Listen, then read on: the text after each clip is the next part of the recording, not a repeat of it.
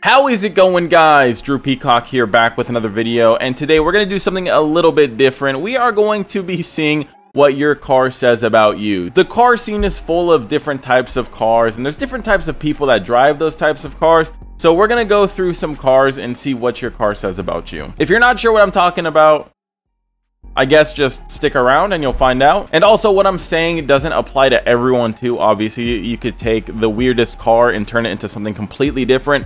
But we're just talking about stereotypes. Pretty much this is all just going to be car stereotypes. So without further ado, let's go ahead and dive right in. All right, first one, you got to start with the V6 Mustang. If you got a V6 Mustang, your search history is probably full of how to make my V6 sound like a V8. That and your goals for the car are probably just to make it look as aggressive as possible with spending the least amount of money possible. At the end of the day, you know it's a V6 and you're just dreaming of that V8. Pro tip: don't waste your money on it. Just go buy the V8 if you want it so bad. Go trade that motherfucker in. Oh, and if you have a V6 and it's manual, you always tell people, at least it's manual. I used to do the same thing, don't worry. All right, if you have an Audi R8, there are two possibilities. Either A, you want it to just blend in a little bit more and not get the Huracan, or B, you can't afford the Huracan. If you got a first gen Audi R8, you 100% cannot afford the Huracan, and you just wanted the cheapest supercar possible to fit in with the rest of the cool people. Although deep down you probably realize that it doesn't snap as many necks as you wish because it's not a Huracan.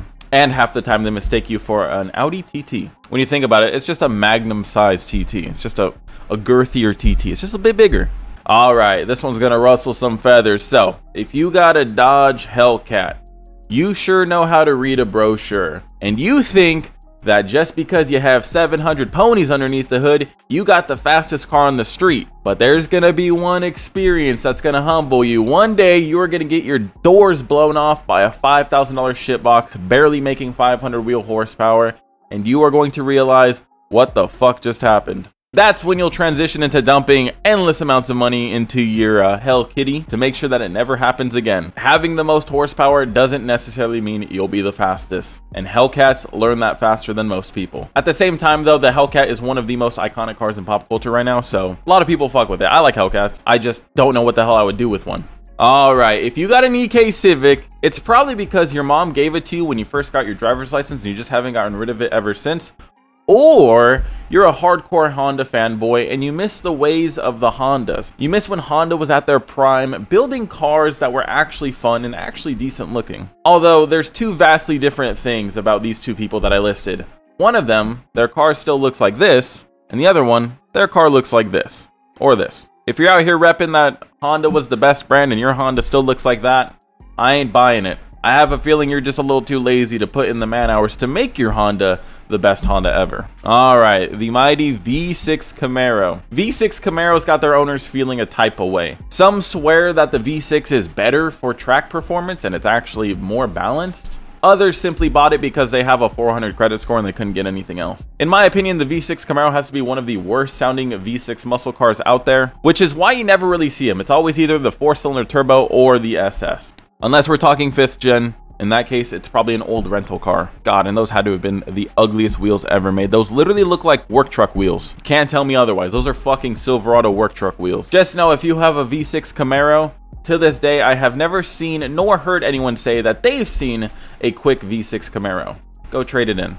It's time to move on. All right, I know you guys are wondering, what about V6 Mopar, Drew? I'm just gonna bunch them all up. Obnoxious. Right on the same page as G37 owners. Shitty sounding exhaust. Probably worse than Camaros. I don't know which one. They're both tied for last. Hardcore Hellcat fanboys and the slowest muscle car on the face of the earth. Not only do you have the weight of the Hellcat, but you have the horsepower of an Altima. These people's mods usually consist of just some crazy lighting effects, maybe some weird decals, and wheels. They never really lower them. They may or may not wrap them, but they definitely are not touching that engine bay. Lights, wheels, action. All right, Nissan Altima drivers, you guys are an absolute menace on the freeways. You guys somehow make this mighty 200 horsepower car seem like a fucking 500 horsepower car by the way you're able to stay on my ass while I'm just cruising. Even if I try to dip out, a second later you're right back on my ass. I don't know what Nissan is feeding these motherfuckers, but they are some crazy people. Also, their credit score is usually below the 300, but that's fine. Their $600 Altima payment is boosting that right back up in no time. All right, let's move on to some cooler cars. We got the Mark IV Supra, and I'm not going to put myself into this. I mean, I might fall into one of the categories, but not just talking about myself. If you have a Mark IV Supra, there's usually two possibilities. You got the NA version, and you're probably not touching the engine bay, but you still like hearing that you have a Supra. Or B, it's pretty much balls to the wall race car. Rarely do you see a Mark IV Supra that's just mid. It is either junk or it is balls to the wall race car. Also, usually when they're balls to the wall race car, they look the most stock on the exterior besides the balloon slick sticking under the, besides the balloon slick. Fuck, I can't pronounce that. Besides the balloon slick, besides the fucking shit. Besides the massive balloon slick on the rear of the car. And it's always the shitty ones, the NA ones, that try to look the coolest. Go get a turbo before you try to look cool.